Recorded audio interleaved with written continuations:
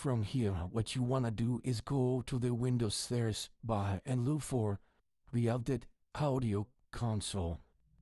Then you're gonna go to Device Advanced Settings. Here you're gonna see this little drop window. You probably have it on headphones. You need to choose headset. Look what happened when you wear headphones. You only have the internal microphone of the laptop showing. Headset. Choose it. Look how it pop up the new microphone here. You just play with the settings, whatever you like it. I put it to 30 dB right here. Now I just tested with the TikTok Live Studio to be sure that it was working.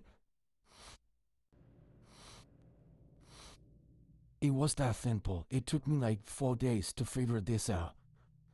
Thank you for watching.